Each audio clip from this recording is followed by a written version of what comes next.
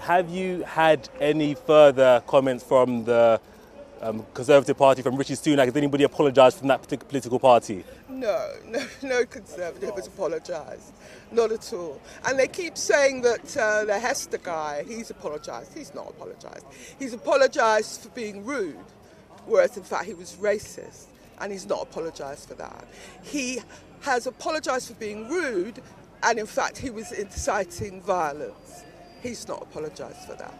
I mean, we've seen people, black men, stand trial for posting emojis. Do you think that Hester should be arrested? It's a matter for the legal system and the police. But all I'm saying is that he was inciting violence. And you believe a crime has been committed?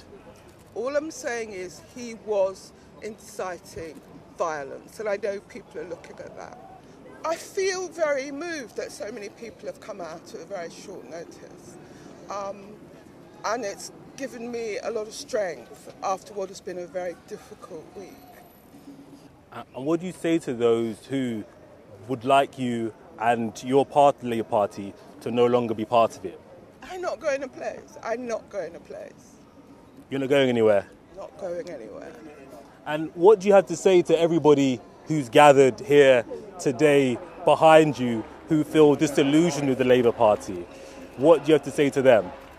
I'm just glad that so many people have come out to support me. It's very moving.